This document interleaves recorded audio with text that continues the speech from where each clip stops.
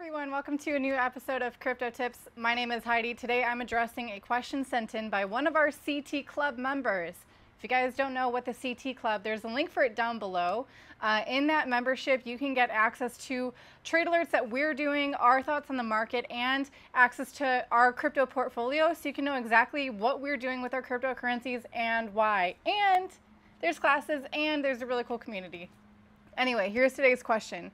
The ECB, also known as the European Central Bank, is currently investigating digital euro, but it seems that it will run on a private blockchain. Is that even technically possible? So here's the thing about central bank digital currencies, CBDCs. These are, the next evolution of fiat currencies on, for governmentally issued currencies. They have taken the technology that is blockchain technology that Bitcoin has granted us, thank you Satoshi, and they're twisting it to be an even more powerful tool, putting the power in their hands, not in yours, the complete opposite of what Bitcoin and other cryptocurrencies do. It is possible to have a private blockchain. Bitcoin isn't, Ethereum isn't, a lot of these cryptocurrencies aren't. But what a private blockchain means is that only if you have the right credentials can you have access to knowing exactly what is happening on that private network. Only you can know exactly which transaction was sent where, maybe even to know the exact total supply of the CBDC.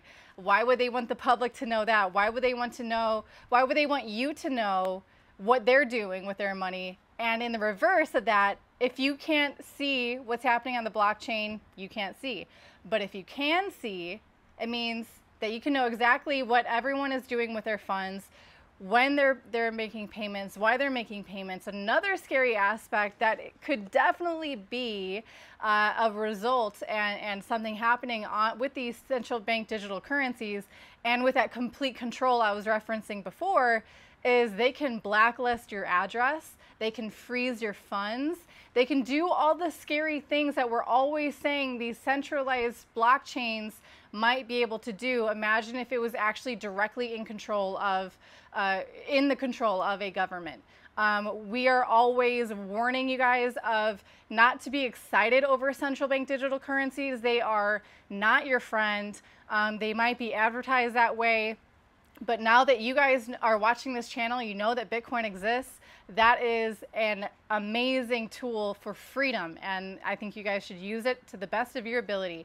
And subscribing to channels like this is a good way to start your education. So anyway, that's it for today. Hope you guys liked it. Hit likes, hit subscribe. I'll see you soon. Bye.